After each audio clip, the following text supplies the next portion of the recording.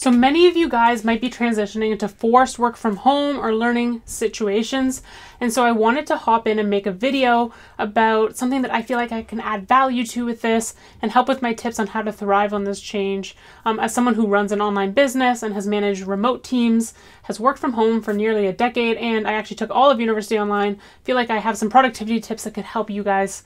And so I wanted to share them. Like, we've already seen these massive shifts in self-education, remote work, and online learning, and society will continue heading that way. So now is a great time to get ahead and use this time productively to learn how to work this way, because it's going to be coming in the future. The first one is sticking to or developing a morning routine. You want to protect your mornings. I see a lot of people, they fall into two traps when they start working or learning from home. They either wake up at whatever time they want and they say, who cares? Or they wake up and they get straight to working. So I want you to stick to a morning routine. I want you to get up as usual, be consistent.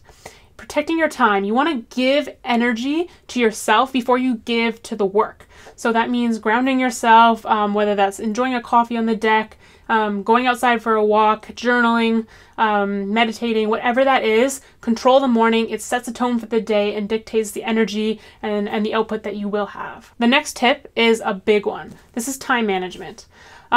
People ask me if I learned more through my business degree or if I actually learned more through self-education, and my answer is self-education. However, what I did learn through doing my business degree online, especially while I was managing Beyond the National team and things like that, was time management. I had all these things going on and I had to learn how to manage my time myself and figure out when was the best time for me to learn this information and actually study and put it into practice. And so if you've been working at like an office or going to school, you've had someone else who's telling you when you're going to do things and what to do with your time. Now you have to figure that all out for yourself. So all of that time management is up to you. You have to manage your time wisely and know when you're going to have peak energy, when you're going to have lower energy, and you need to plan ahead, whether this is making a calendar, a schedule, or putting it up on a whiteboard. I have a whiteboard over there.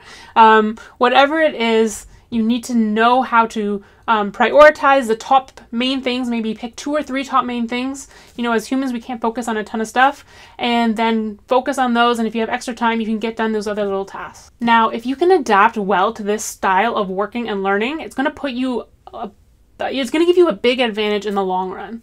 Being able to manage your energy and know when it's time for you to truck through a big project, when it's time to pull back, take a break, maybe do some of the repetitive tasks that don't take as much mental energy from you. It doesn't matter what supplements or caffeine you take or whatever you do, we all have natural energy highs and dips and lows.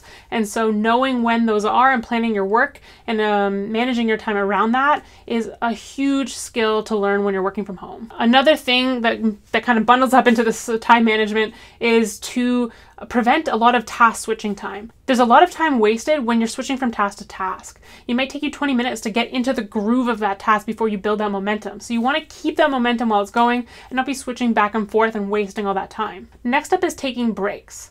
Now you might be thinking, well, I have all this momentum, why do I need to take a break? Well, if you don't take any breaks, you're going to burn out. And next, you might hit a wall, especially if you're working on a creative project, you have the creative juices flowing, and you're like, I got to keep going. All of a sudden, you hit a wall, and it might be hours, days, weeks before you get back onto that project and feel the motivation to do it again.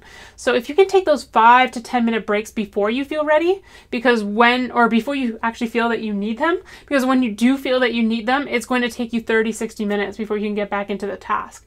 So if you take breaks the right way, do the right things on your break, like walking or just getting some fresh air or something like that, then you can really come back to the project as much or more productive than you were before and not take away that productivity. So on the breaks, I mentioned taking a walk or getting some exercise. Now, I think that is very important to stay active, especially when you're working or learning from home. You know, we're not walking to class, walking through the office, or doing things like that. We don't have a commute, so it's important to keep that up.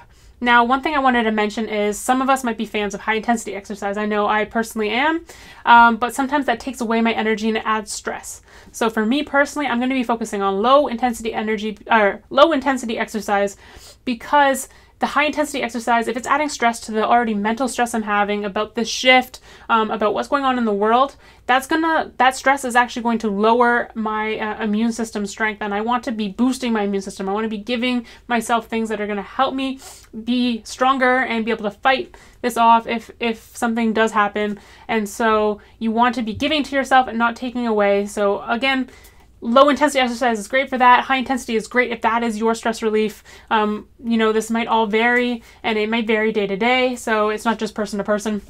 So again, listen to your body, listen to your mind, and give it what it needs and what you are actually feeling. So the last tip is to set boundaries. This is very important. We need to have a hard stop when you're working from home. It's very difficult to do, especially if you're self-employed. I know I can work into the night and all hours, but having a hard stop really makes me feel better the next day. It makes me more productive the next day and the week, and it's sustainable in the long term.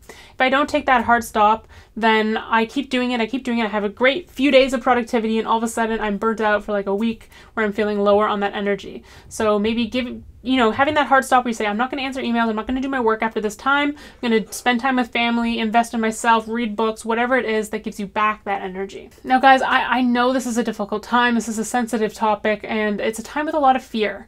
And I wanted to remind you guys that the one thing that we can control is right up here. It's our reaction. It's how we, respond to what is going on. If we're just being negative and we're complaining and we're putting out those bad vibes, it's not going to help anyone or the ones around us. Now, I don't want to diminish what you might be going through. I know you might have lost some money in the stock market perhaps, or different things are going on, different factors. It's very stressful. We all have elderly grandparents and people who we know who are sick, who we're worried about.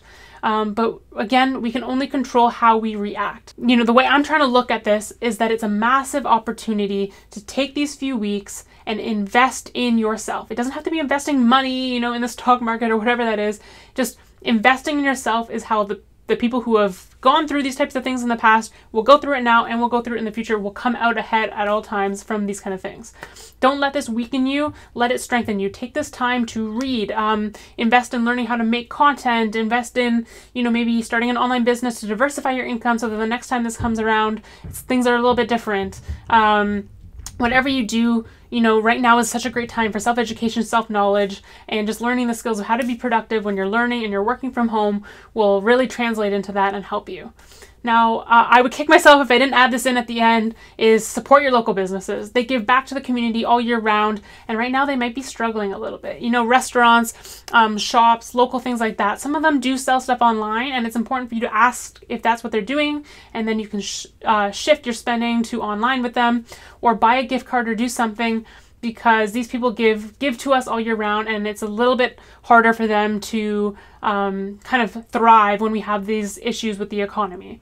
And again, like if you don't have anything to give right now, that's totally fine. I understand that everyone is in different positions, but if you are able to, those are the people that we should be supporting rather than kind of those big box stores. Let's stay safe, let's stay strong, and let's focus on what we can control. Honestly, that's all we can do.